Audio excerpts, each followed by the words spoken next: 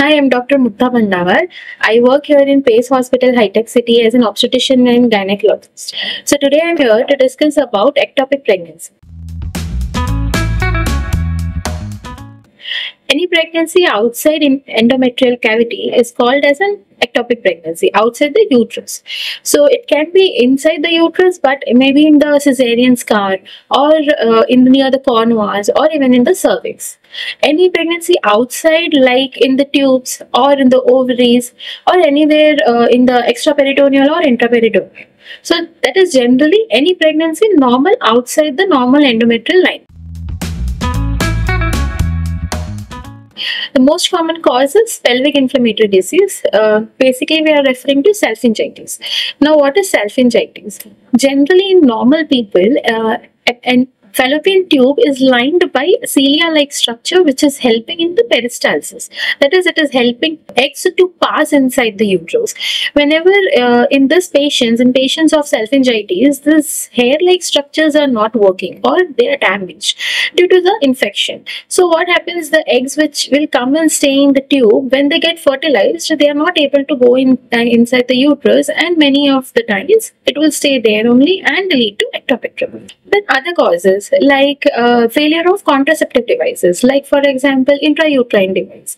In that, many times because of any failure reasons, it can lead to ectopic pregnancies. Other than that, progesterone only pills. If you are taking progesterone only pills once in a while, there are rare possibilities that because it will lead to disturbance in the tubular motility, there can be ectopic pregnancy chance.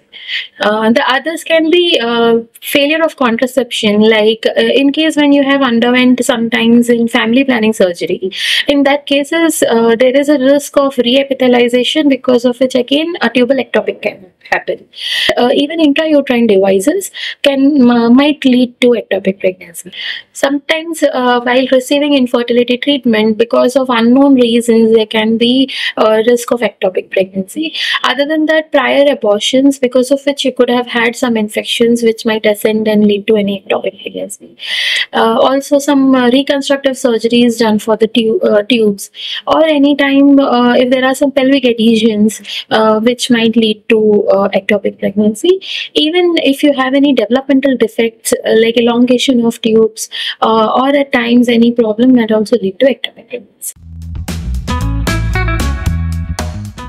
These days there is increased infertility, because of which the treatment for infertility is also increased.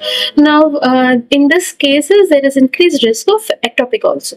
So the other reasons are more sexually transmitted infections and more pelvic inflammatory diseases.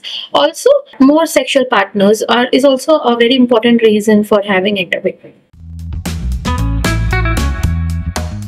So first of all, multiple sexual partner. It is very important reason of you getting pelvic inflammatory disease and vice versa.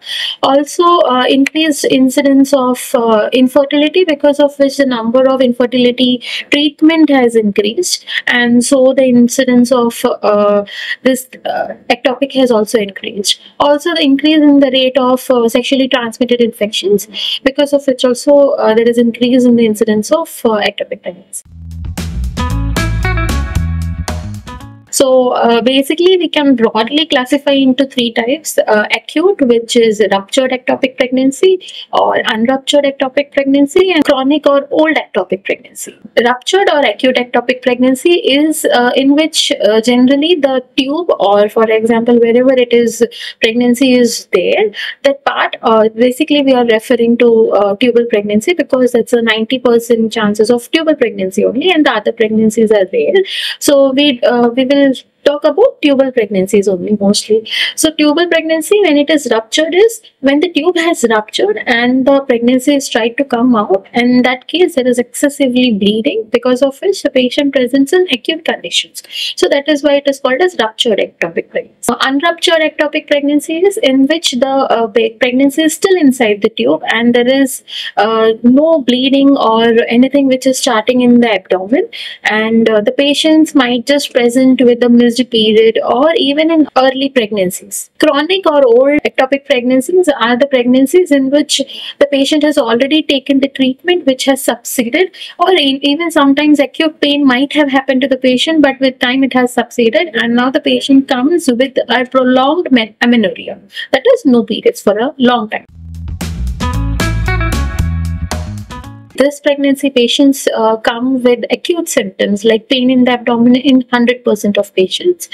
Some patients also have amenorrhea, which is at least 45 to 60 days of last periods, or sometimes they even come with a regular period, but the first period might be just like a spotting, or another in symptom is vaginal bleeding. They might have started getting brownish discharge per vagina, which is also one of the symptom of ruptured ectopic pregnancy. But the main reason is pain in abdomen. Okay, severe excruciating pain, even pain in the chest. It can be irritation of diaphragm, that is excruciating. It causes excruciating pain in chest. These patients generally present with similar symptoms. They have pregnancy-like symptoms. Also, they have delayed periods. Sometimes spotting might be there, some brownish discharge. Also, a colicky type of pain which comes and go, or a pain which is like molding pain in the abdomen. Sometimes they come with a vaginal discharge. So these symptoms can be there in unruptured pregnancy. Chronic or old ectopic pregnancy, generally these patients come with fever, some dull aching pain, sometimes even retention of urine or increase in the frequency of urine. Fever, why? Because there is a risk of infection because of prolonged ectopic, and also they present with a pain which was there in the past, like excruciating pain, but now it has settled down and now they have dull aching pain, and sometimes brownish discharge per vagina. These all symptoms might be there in chronic ectopic pregnancy. Basically, any unmarried, married patient, sexually active female coming to us with a history of all this, as I said, with pain in abdomen, all these findings, whichever we just discussed. Other than that, we do a beta HCG test to confirm there is pregnancy, and other than that, an ultrasound abdomen pelvis would be enough to diagnose ectopic pregnancy. Or in some cases, in some unknown cases, we also go for laparoscopy, in which we can even intervene the pregnancy if needed. Any female in the age group of 20 to 35 years presenting with excruciating abdominal pain, or any pain with the missed period or brownish vaginal discharge, with a history of unprotected intercourse or even protected intercourse, even in some cases of regular periods also.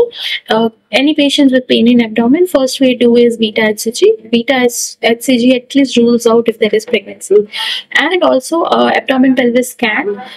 In cases where there is excruciating pain, like in ruptured pregnancy, in that there is no time to waste. It's a indication to directly go for laparoscopy and remove the tube as well as remove the pregnancy. In rupture ectopic pregnancy, it's an emergency situation. It's a life-threatening situation because it's like there is like an open tap which is left inside because the pregnancy has ruptured and the tube has started to bleed.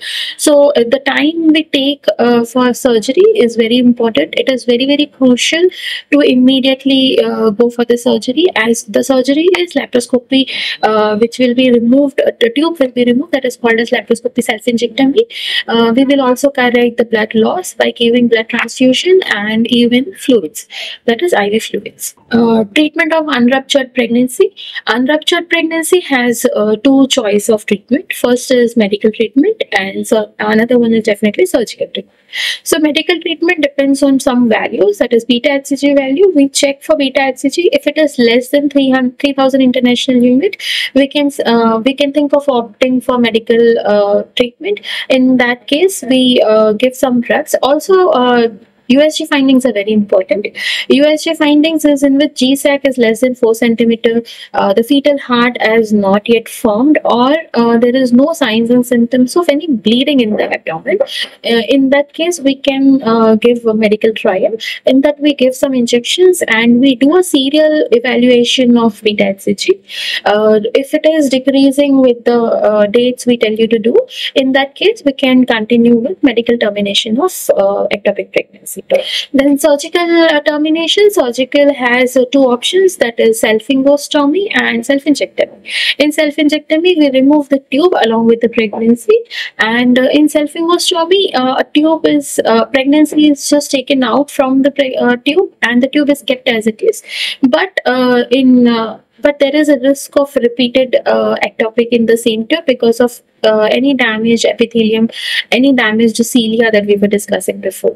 Treatment of chronic or old ectopic pregnancy. So first of all, correction of any infection factor, correction by giving some antibiotics and fluids if needed, and then removal of the tube which has pregnancy along with the pregnancy. In cases of ruptured ectopic pregnancy, it's a very emergency and life-threatening situation. In that case, because of bleeding in the abdomen and blood loss, there is a lot of bleeding in the abdomen, which can cause definitely pain. Patient can end up in shock, and it can lead to mortality also. In cases of unruptured pregnancy, if the pregnancy is resolved, that is a good thing, or might lead to again rupture eventually by the growing pregnancy, or in some cases, if the pregnancy is not completely gone, it might lead to a chronic or old ectopic pregnancy. Yes, even in ruptured or in unruptured ectopic pregnancy, both can be an emergency situation, because an unruptured pregnancy might rupture with the growth of the pregnancy, or there can be any infections, and because of which also it can definitely rupture and cause emergency conditions. In cases of ruptured pregnancy, since there is bleeding in the abdomen, there is blood loss, patient might go into shock or even mortality.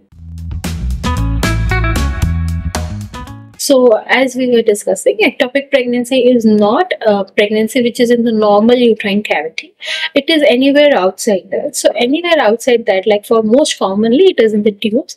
In the tube, there is no place. You imagine tube is like a refill, That much place can definitely not occupy your baby, and it cannot slide down by itself and come in the uterus. So, definitely, ectopic pregnancy cannot survive.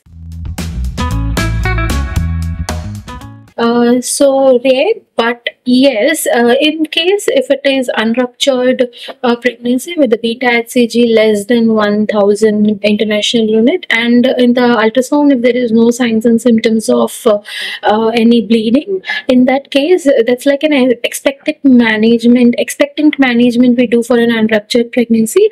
In that case, we just observe with the serial beta-HCG value to see if the beta-HCG value is coming down. In that case, it might be resolved on its own. Otherwise, there is very less chances of it going on its own.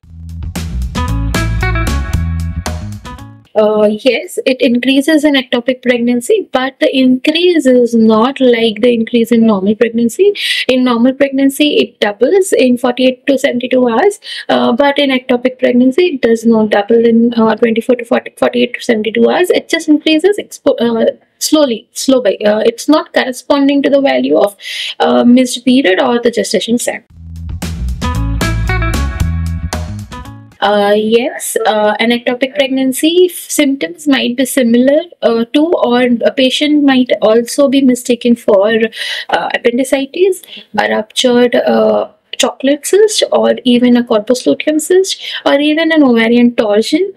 Even in cases of perforated peptic ulcer, might present with the similar pain in abdomen and similar complaints. Yes, in that case, sometimes, many times, the patients present with a regular cycle, still with a UPT positive, or presenting with pain in abdomen. So patients do come with a regular cycle. It can be present because since the pregnancy is outside the tube, the bleeding from intrauterine cavity might still happen. So, a pregnancy test kit might show a faint pink positive line or even a dark positive line.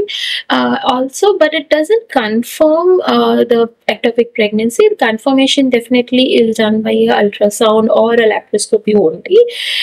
But even if the UPT is negative, that is, a pregnancy test kit is negative, it doesn't even rule out ectopic. No, normal pregnancy is inside the uterine cavity, and ectopic pregnancy, that is an outside pregnancy, cannot migrate into the cavity by its own, and so it cannot be converted to normal pregnancy on its own, or neither can we do it by any surgeries. We have to intervene the ectopic pregnancy and plan for a normal pregnancy again. So it's not because of the infertility treatment, but yes, because of the stimulation given to the ovaries and because of many other reasons, there is risk of ectopic pregnancy due to affected tubal motility because of the drugs. Yes, it is rare, but yes, birth control pills can cause, especially progesterone only pills. That pills affect the tubal motility, because of which ectopic pregnancy risk increases.